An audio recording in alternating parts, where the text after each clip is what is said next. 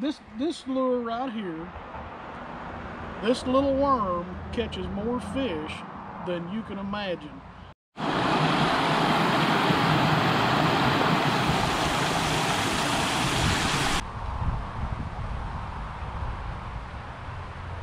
Welcome to Glory Bound Outdoors, guys.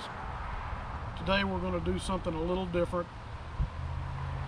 I'm going to have a hard time getting through it, probably because I'm not a great speaker, and all this is going to be just a bunch of talking today. But anyway, I just wanted to go over some of my equipment with you. I know some of you guys are wondering exactly what I'm using and how I'm catching all these fish. And first off, let me say, I'm not a great fisherman, never have been. There's days I go out and I skunk. But I can remember a time a few years ago where I would literally skunk out 5, 6, 7 times. I was trying to follow, you know, what you see on TV. You know, you got to buy the biggest, fanciest, most expensive lure on the market to catch these fish. And what I quickly realized is man, I tell you, I like fishing with soft plastics.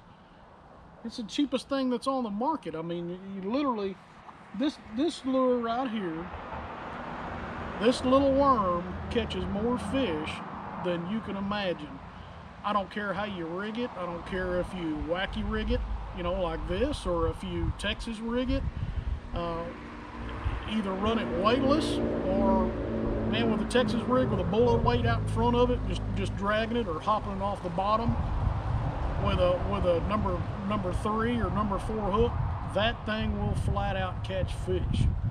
I don't know what it is about it, but especially when you wacky rig it, that slow float with that wiggle just flat out catches fish. Bass cannot stand it. They have to bite at it. But anyway, as you can tell, I like the worm a lot.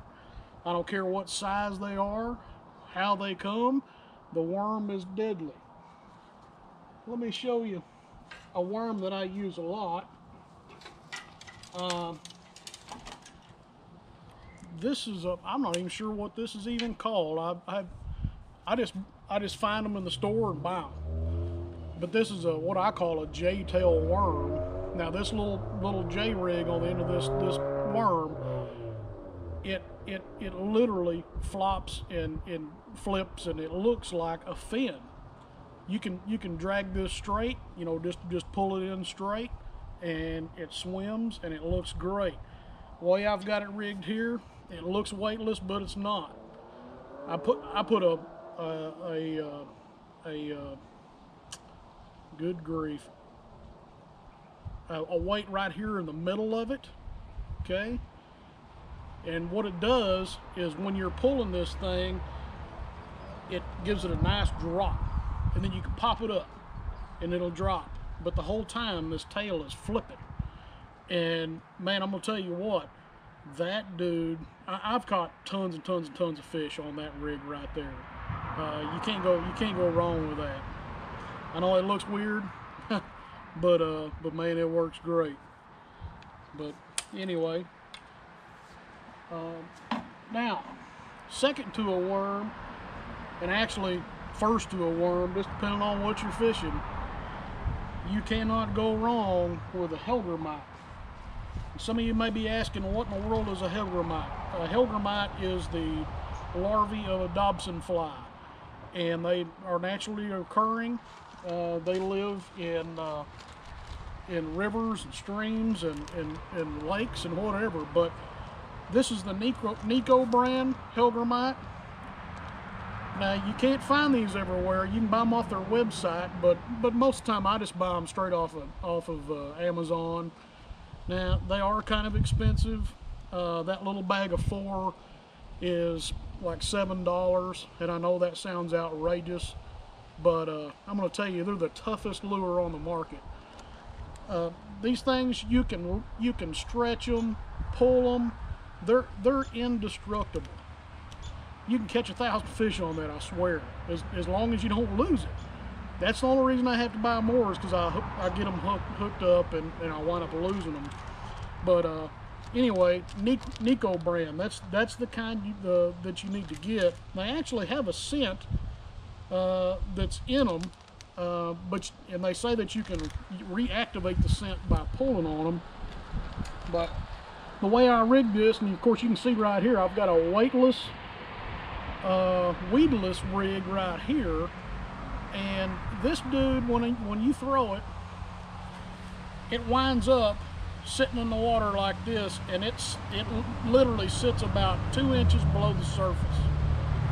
And what I'll do is I'll throw it out and just let it sit for a second, because a lot of times they hit it as soon as it hits the water. But if they don't hit, I'll just pop it a little bit and drag it a little bit, and you can see how this thing just goes crazy. And then I'll let it sit, and then I'll pull it and pop it and let it sit. And it usually doesn't take long. They're all over that dude. Now, what you can do is, and I do this a lot, is I take just a regular Ned rig hook, either a 1/16 ounce or a 10 ounce, something like that. And you can use a Ned rig on that and just basically run it just like a Ned rig. But you can see the action this thing has. And these naturally occur and hang out under rocks. So that's where the fish are really kind of expecting them to be. So very, very deadly on smallmouth, and guys have been using them for smallmouth. But I tell you what, I have found that largemouth just can't resist them either. So anyway, Pilgrimite. Now, something else that I use a lot is the swim bait. Let's go to that one. Well, good grief. You know how it is, guys. Get right to it.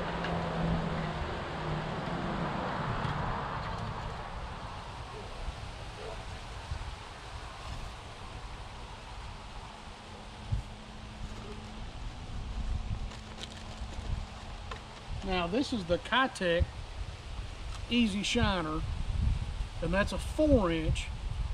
Now they make a 3-inch and a 2-inch, but this is all I can find here in town, so this is what I've been using for now.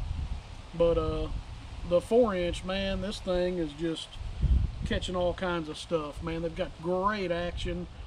They are not as tough as the Neko brand. You will be replacing these quite often, but man, I'm going to tell you what. Of course, you can see I've got this one rigged up upside down. But I just run these things with any kind of jig out front, depending on how deep I want to go and how strong the current is, whatever. And actually, this one's strung right. Sometimes what I'll do is, if after I wear them out a little bit, I'll have to flip it around, and I'll actually run it upside down just to be able to use it more. But the bass just don't seem to care. But that swim bait right there is fantastic, I'm telling you. Get you some of those, and I prefer white. I've tried all kinds of colors, but the white seems to be the best setup there. Now, this is something else. This is a fluke. These flukes are awesome as well, and I'll run a 3 or 4-inch worm hook on them, and I run these either weightless or I run them, with a little bit of weight out front, like a real light bullet weight, whatever. But what I like these is I can go ahead and cast them out and just pop them and pull them and pop them and pull them, and these swim just crazy. Got great action, man. And well, and you can rig them up like another way is a lot of people go ahead and nose hook them with a small hook out front, because I don't know, I was watching some other guys' videos, and they were saying that they have done studies and video camera studies that show that these things, when the bass hit them, they hit them from the side and the front. So they say they get a lot better hookup from nose hookup, but whether that's true or not, I don't know. Those guys probably know more about it than I do, but anyway, I catch a lot of fish on those. Now, as far as you know, like hard baits, I use very few hard baits, but when I do, I use something small. I don't use a lot of big hard baits. Now, there's lots of guys that catch tons of fish on huge hard baits, but for me personally, number one, I don't like dealing with a bunch of hooks. Man, you know, when you're fishing creek bottoms and tight quarters and on small boats and stuff, those hooks get hooked into everything. And honestly, I get just as good a hook set up on just a single hook like that. Once those fish have that hook in their mouth, it's all over. But if I do fish with a hard bait, it's usually some kind of small square bill, something that sometimes I'll use a suspending one. That way I can pull it, and if it starts to get too deep and I start getting into a bunch of junk, I can let it suspend and just kind of pop it, drag it real slow and pop it, and I catch a lot of fish that way. But anyway, now I will use Texas rig crawdads a lot of times, especially in early part of the year when you've got fish that are getting close to being on their beds. And of course, you can throw crawls in the beds as well, and just you know, get those fish with a crawdad. But anyway, I've got a guy, a subscriber that sent me all the way from Holiday, Texas, sent me some jigs, and company's called Gorilla Jigs. This is actually a guy that I know. We used to hunt together many years ago, but he lives in Holiday, Texas, and he's got into kayak fishing quite heavy, and I guess he's making his own jigs now. And he said, "Hey man, tell me what you need, and I'll send you a bunch of jigs." But I was gonna open these up and see exactly what we've got here. Now, normally I stick to a 64 ounce or even a real light, a 64 ounce or a 32 ounce, something like that. I don't fish real heavy jig heads, but anyway, oh man, those are pretty nice. I don't know if you can see those or not, but it looks like he's got all kinds of different colors there, different sizes. But those look great, man. I'll definitely use those. Thank you, Brandon. I really appreciate that. I'll be catching fish with those, and you'll see them on my videos. But anyway, that's awesome, man. If y'all want to order some jig heads or something, just give me a holler, and I can try to get you hooked up with him and get you some jig heads. Now as far as rods go, this is a cheapo H2O Express rod. It's a $49 rod, but I got it on clearance for $13. And I looked at it and I thought, man, 13 bucks, you just can't hardly beat that. So I bought the rod, and I thought, well, hey, it'd be a good backup anyway. And it's a, it's like it's a 6.6 medium heavy rod, nothing special. And I thought, hey, I'm gonna buy a used Abu Garcia. I bought that little Abu Garcia, that Black Max right there, for $25 used. And I'm gonna tell you what, this flat out works. I have caught tons and tons of fish on that little setup right there. And I think it's mainly because I throw lighter stuff on it, and I just don't throw a whole lot of real heavy stuff. And this setup just flat out works. I don't know. I have yet to find a fish that could overpower it. But okay. Now this rod is nice. This is something I wouldn't normally spend this much money on, but this is a Dobyns rod, and this is a 734C heavy fast action. Now the Dobyns rods run a little bit lighter than what's advertised for me. Normally I like a medium heavy. This pole right here is a heavy, and it feels more like a medium to heavy, but it's definitely got backbone. Don't get me wrong. You can pull fish out all kinds of junk with this, but I teamed it up with a Promax reel, Abu Garcia, and this thing has been flawless, man. I'm running just a 30-pound braid, which I found that I like 30-pound. I don't know why, but this is a 30-pound braid. I usually run like a 10-pound fluorocarbon leader on it. This rod is super sensitive, man. You can feel it all.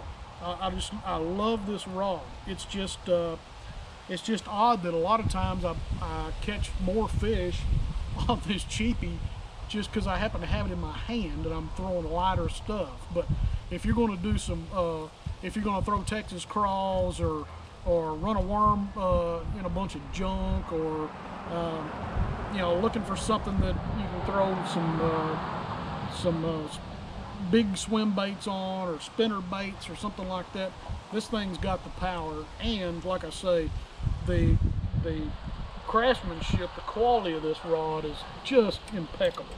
Love it, love it. Now, all that said and done,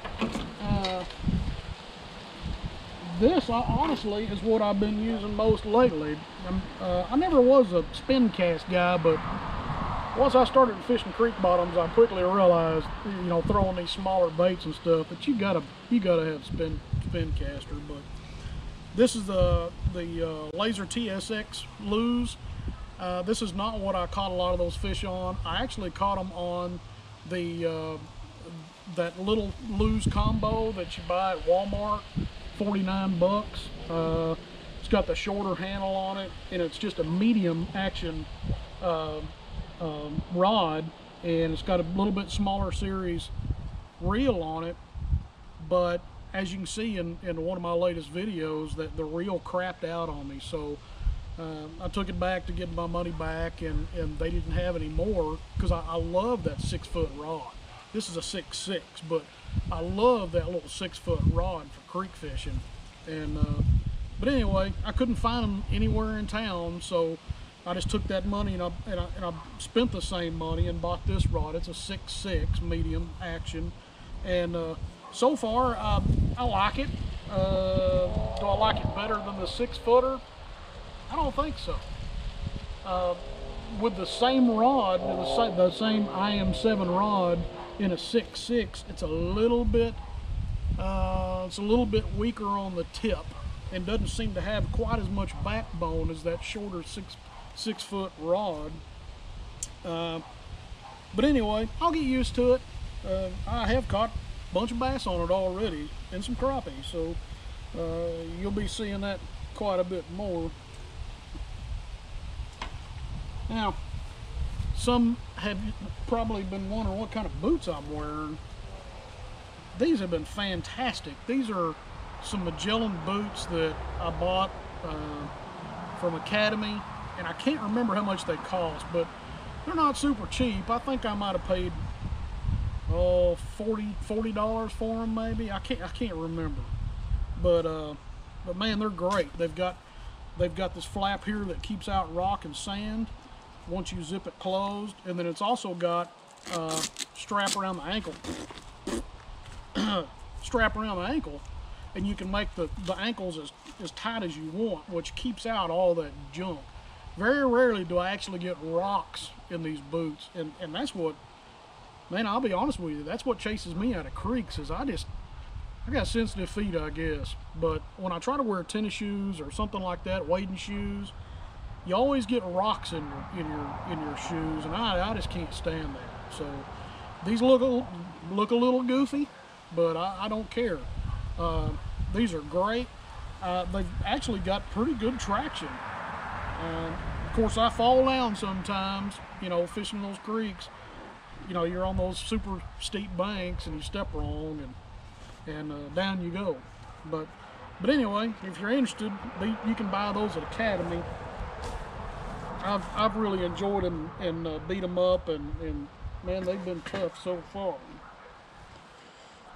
Now, the packs I've been using, this is another Magellan pack that I've used. This is a more like a sling style. This has been a great little pack. I actually bought this for fly fishing. Bought this for fly fishing, and I do a lot of fly fishing with it. But you can put all kinds of things in there. You know, you can actually put 2 of these in there, but it's pretty darn tight. I try not to put 2 in there all the time. This will carry just about everything I need because I fish with a lot of small stuff. I've got some little Nico stoneflies in there. They're great for panfish or whatever. And then I've got a bunch of trout magnets in here. And of course, they slay the panfish and bass bottom. And there's, like I say, there's a square bill I run sometimes, but it seems to be enough between that and all the soft baits that I keep in other pouches. I can usually get by with fishing the creek bottom and really catch a lot of fish. But I've got that pack, and then I've got just a regular old backpack. My loving wife bought this one for me for $2 in a garage sale, and you can put two of these big boxes in there. Plenty of room for stuff. You know, I usually keep plastics in there, a bunch of stuff like that. But I don't know. You don't have to spend a ton on packs. You can get by with a lot of stuff there. Just with hang in there, guys. We got more fishing. I've got a little bass raider that I'm getting ready for this next spring. Man, we're gonna do some lake fishing and pond fishing. It's deer season right now, and we got some great bucks on our place. Hopefully we're gonna connect on one here real soon. But anyway, I'll start the video on that. I don't have a really good camera that zooms real great yet, so the video quality may not be the top notch, but I think we'll still have fun. But just and I'll be doing fishing in between there as well, so just hang in there with me and enjoy my adventures. Maybe you're stuck at home and physically can't fish or hunt, or maybe you just don't really feel like you got a place to go or don't know how to do it, whatever. That's what this is for too. So just follow along with me, and I appreciate every one of you. And God bless, and we'll see you next time.